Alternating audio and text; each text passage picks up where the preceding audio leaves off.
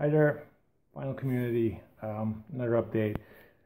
Last update you just probably saw, it has been recorded a long time ago, and since then and this video, I think there's a month or so. I didn't have much time to upload the videos. I had time to shoot them, but not upload them. But I got 23 records right now, which is a lot. Not all of them are keepers, definitely not all of them. But there's some interesting stuff in here. It's secondhand records, as in online and store. There's new records. There's secondhand, as in thrift store, Goodwill. It's a mixed bag. I don't know if I showed this one, but this is Stargard with the theme song from Which Way Is Up, which is disco but funk, disco funk. Amazing. It's original UK pressing, 1977 MCA. Starting off with that. First couple of records. The first one I am gonna keep, but it's not because I like it, but it might be something my son will like. But then a few after that are not keepers at all. Starting off with this one. This is Robin Hood, Walt Disney's Robin Hood, the Dutch edition, obviously. Story and songs from the movie. It's on Disneyland Records. And Frido, Frido. I try to pick these up every time I see them. They're pretty collectible. I see online on Discogs. If they're in good shape, that is, obviously. The next two were thrift store finds. This one was thrift store as well, but the next two are thrift store finds that I took a risk on, thinking they're records you never ever see, and they're from countries that, well, first of all, you hardly see any records by at thrift stores. First one is a Brazilian record. This is Trio Elétrico, Doro e Nos Mar, Incendio ao Brasil. I think that's how you pronounce it. I don't know. I only sampled this and I quickly put it away because it's a piece of shit. It's from 1981. It's on the Electro label, and I don't know what the hell this is. It's sort of pop slash disco slash rock slash Brazilian music, but there's a guitar player there who sounds like he's in a thrash metal or speed metal band. Not that the sound is speed metal, but the speed is speed metal. It's terrible. I like the cover though, but that's about it. It's really bad. So I'm not going to finish listening to that. I'm going to see what it goes for, and then I'm selling it or just dropping it off at Goodwill again. This one I am not keeping either. This is a little better. It's actually a lot better, but still not good enough. This is KFT with, well, that's the title underneath there, which translates to Success, Money, and Glitter. Why do I know that? Because, well, the first song and the translation is behind it. KFT are a Hungarian synth pop group. It's on the Proville record label, 1986. There's a couple of tracks which sound decent. It's not great synth pop at all, but it's decent. But overall, it gets boring real fast, and not my cup of tea. The cover I had my doubts on, but because of his glasses, I thought this could be something cool. Then I checked out what it was. It says synth pop, and I was like, I need to check this out. But I'm not keeping this. The next one I'm not keeping either, even though it's something that I do like. This is Dr. Anders P. He's a, I think an Austrian or a Swiss resident who moved to Holland, I think before the Second World War or after the Second World War. I don't know. I need to look it up. Anyway, he became a guy of the Dutch language. He studied Dutch language, and he became, I guess, a professor or something. And he's really, really smart when it comes to language. He knows how to use the Dutch language in a funny way. And it is funny, but it's also very old. This is a stereo copy of his debut album, which I think was called Dr. Anders LP. Funny, LP. This is originally from 1965. This is I think, early 80s or late 70s copy. Stereo, the original was mono, obviously. It's fun to listen to, but it's not really what I want.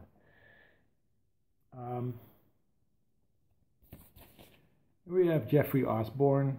I knew his name, didn't know which band he was from. Turned out he was from a band called LTD. I have a couple of records by them, love them.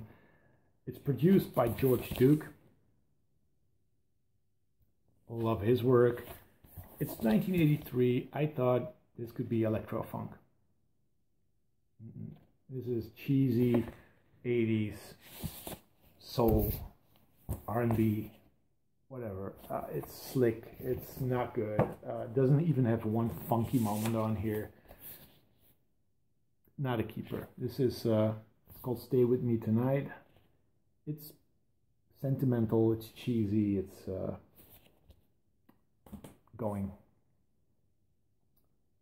Another record I'm not keeping, but I just had to pick it up. This, again, all thrift stores. This is Godiego or Godigo or whatever. It's the album's called The Water Margin. When I saw that, I was like, I know a song called The Water Margin. It's from a TV series, and it's a Japanese TV series, and that song is pretty funky. Turns out these guys did it on here, and that's together with another song which is on here. I don't know which song. It's the only funky moments. Otherwise, it's a very cheap copy of ELO. If you love ELO, chances are you might like this. It's very symphonic pop. It's on the Cetra label. Need to glue it. But yeah, I had to pick this up. And it's a Japanese band. It's not Jap rock or psychedelic or progressive or whatever. It's symphonic.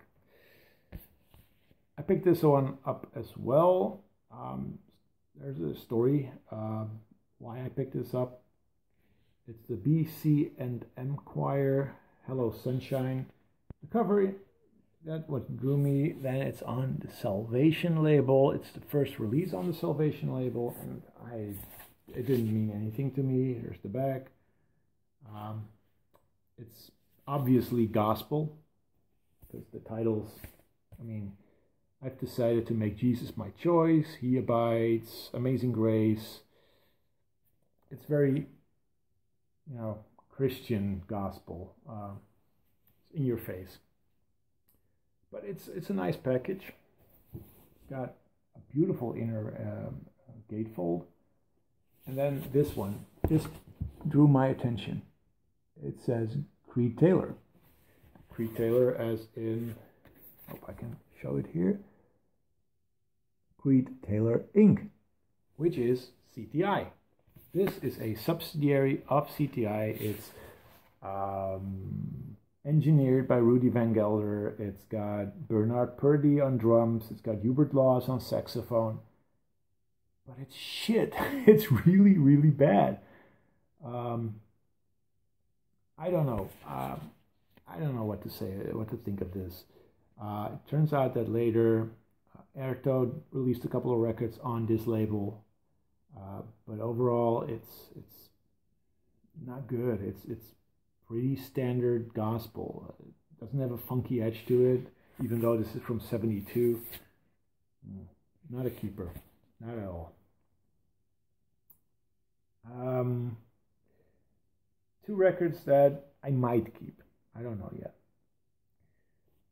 First up, this is Kenny Rankin's Like a Seed, 1972. There's Kenny. It's on Little David Records. This is the inner sleeve. It's got a lot of George Carlin sleeves on there. That's the label. Never saw this label until now, and it's a cool little label. It's actually a decent record. Still not sure whether or not I'm going to keep it. It's got a couple of psychedelic moments on here. Overall, it's singer-songwriter. It's okay. It's okay. I had another record by him that I liked as well, decently, but I'm not keeping that either. So I don't know about this one. We'll see. Then this one. This is Devadip. Oneness, Silver Dreams, and Golden Reality. Devadip is this guy, and that's Carlos Santana. He had a moment in his life, I'm going to show the gatefold better, where he was a devout Hare Krishna follower, and this is an album he released in that period. It's 1979 when this got released. Here you have the air sleeve. It's got a pretty cool label on here. It's on CBS. And I don't really know what to do with this one. It's got its great moments, but it's jazz fusion, more of a progressive sound. Guitar playing is awesome. Very spiritual, I think, but I'm not too sure about it. It's got its moments, but overall, not really that convinced. Okay, not even halfway through, and I'm already past 12 minutes. Billy Preston, Late at Night, 1979. Why did I pick this up? Because it's Billy. I love Billy. This is a Portuguese release on Motown, as you saw. There's a song on here called With You I'm Born Again, which he does with Sarita, which is really okay. It's the hit, I guess, from this album. But I really like it. It's funky, it's disco-y, it's soulful. It's Billy. Shiny as well, very shiny cover. More Motown stuff. This is Tamla Motown. Is Hot, Hot, Hot, Volume 4. It's the Dutch edition. It says just 10 guilders. And that's it. It was 10 guilders when you bought it in 1972. Here's the gatefold. It's the orange Tamla Motown label. There's only like a couple of songs which I didn't know, but otherwise it's basically stuff you know. Temptations, Four Tops, Martha Reeves and the Vandellas, Michael Jackson, he is on here 3 times, Supremes, Gladys Knight and the Pips, Stevie Wonder, Sarita is on here, Diana Ross solo is on here. The coolest tracks are Sister's Love, Mr. Fix-It Man, and The Undisputed Truth, Superstar, and there's also a track by Valerie Simpson on here. I love these comps, so this is a keeper, most definitely. Also a keeper, but not really mind-blowingly good, is this one. This is Deodatos Whirlwinds, 1974. This is not a CPI release. This is on MCA. Gatefold. There you are. It features Billy Cobham on drums, Irby Green on trombone.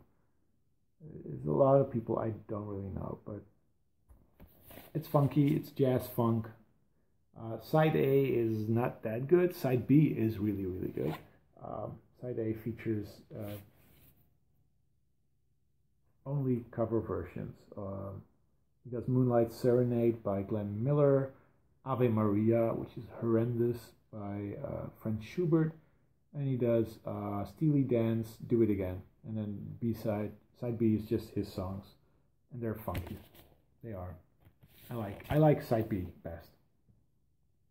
So this was all thrift store. Now I don't have any thrift store left. No, that's it. Next bunch of records are secondhand records and excuse me, new records. First three are from a small flea market that I went to. Just a Poke, Sweet Smoke.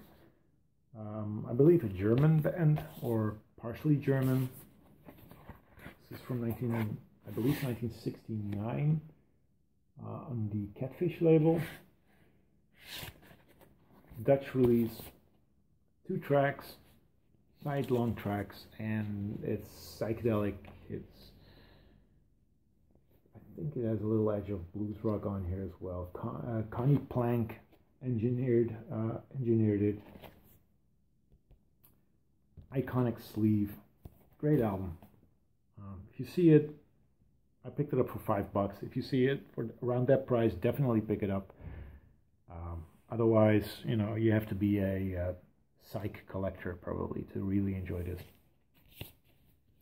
Picked up this one as well. This is Ambergris, self-titled, 1970. I think 1970 as well. It's on the Paramount label. Got original Paramount inner sleeve. This is the US pressing. Reason why I picked this up is the sleeve. This sleeve was reused by Pavement for an EP they did in the 90s. Scratched names on it and stuff, but yeah, I like this sleeve. It's a really cool sleeve. Music, it's very much Blood, Sweat and Tears. Horn rock, 70s horn rock. A little funkiness to it, but it's more Blood, Sweat and Tears. But it's, I think, a pretty cool release, and I like the albums that go like this. I like sleeves like that. That's Ambergris. And the last record I picked up at that flea market is Dio's Sacred Heart. Yes, some hard rock, heavy metal, whatever. 1985. Ronnie James Dio. It's got the original inner sleeve. It's on Vertigo Spaceship. And I actually like this.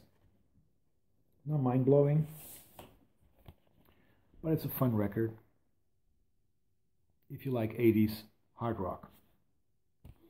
Can't talk too much about that because most of you guys know it, and if not, might be a cup of tea, it might not be. The next 4 releases are from a record fair I went to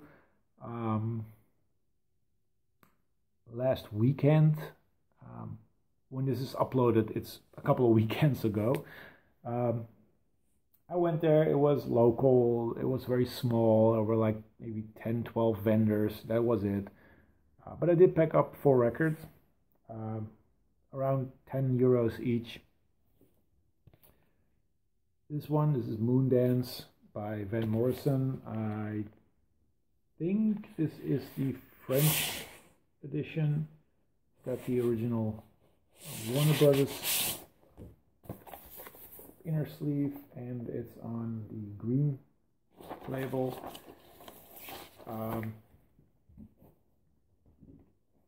Still needed this, and there's a couple more that I really need from his early period. But otherwise, Van Morrison is not really my cup of tea, but I really like this. Astral Weeks is amazing.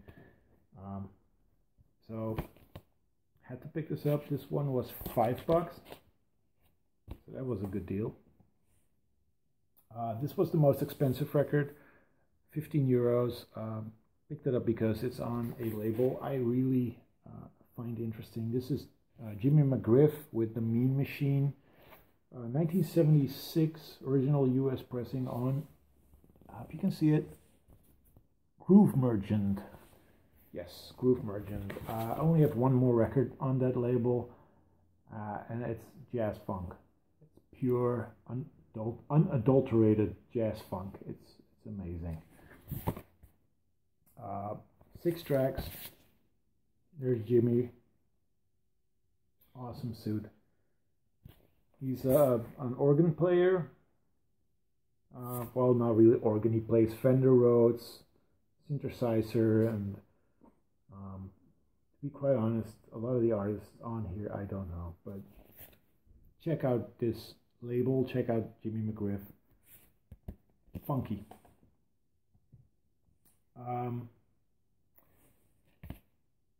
Clear by Spirit. I find it really hard to find affordable Spirit records. This one I picked up for $10, which I find really great. It's a US pressing. It's a promo copy, not a white label. It's on the Ode label, and yeah, it's Spirit. If you don't know Spirit, I find them one of the more interesting 60s bands from the US. That's all I can say, I guess. I don't know. I have not listened to this one yet, but I had to have it. For that price, most definitely. And the last record I picked up at that record fair, another US pressing. This is Ultra Wave by Bootsy Collins.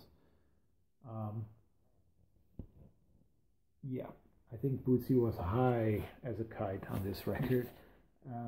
Funk, B-Funk. It's got original inner sleeve. It's on Warner Brothers.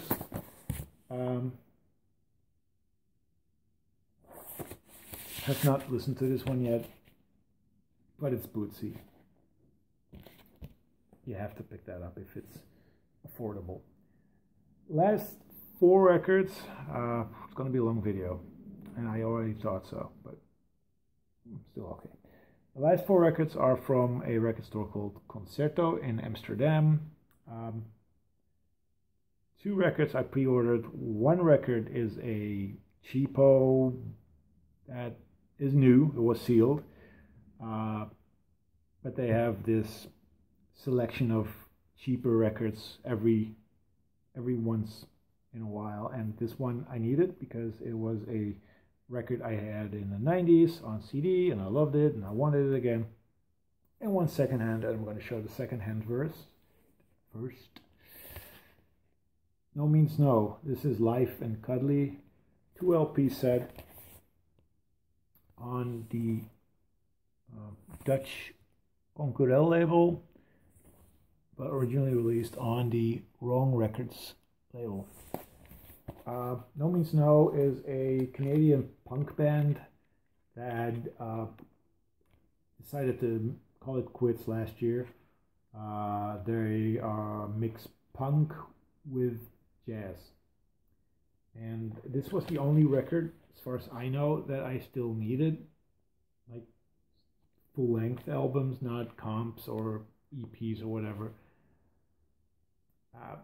And I just needed this one, so I think I got a complete collection of No Means No, which means that eventually I'll be doing discography videos, including No Means No.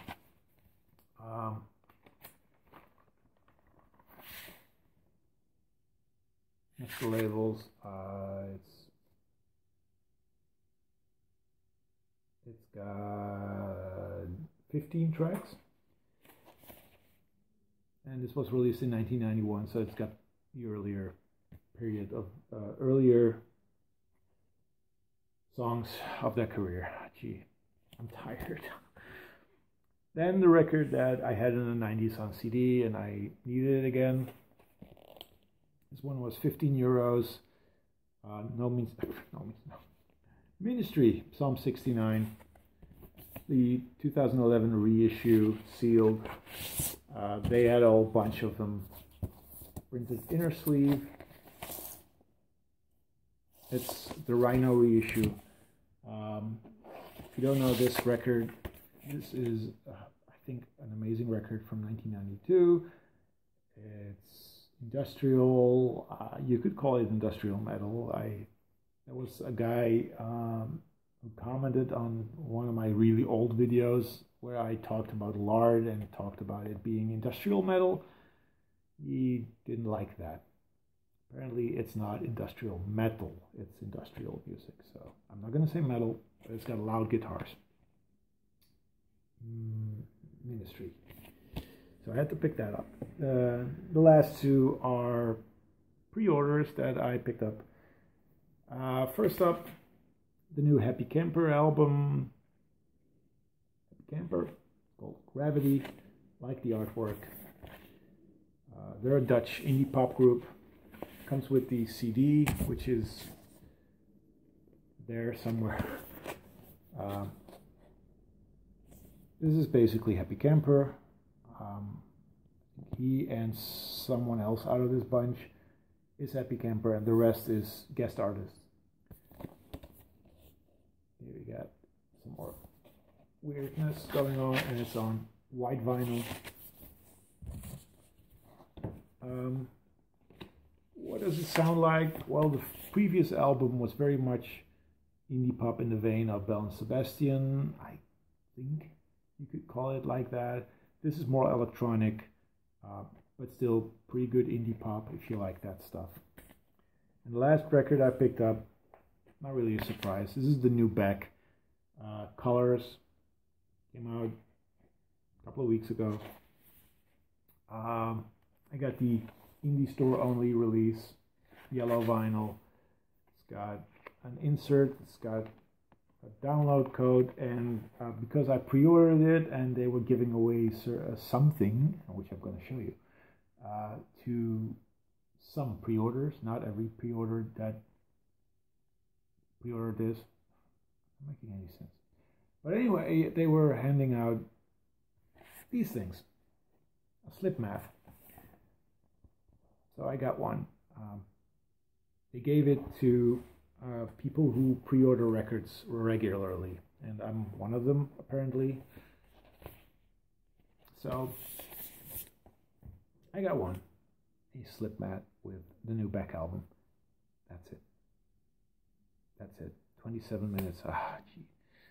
Thank you for watching if you made it this far, and I'll see you next video. Bye.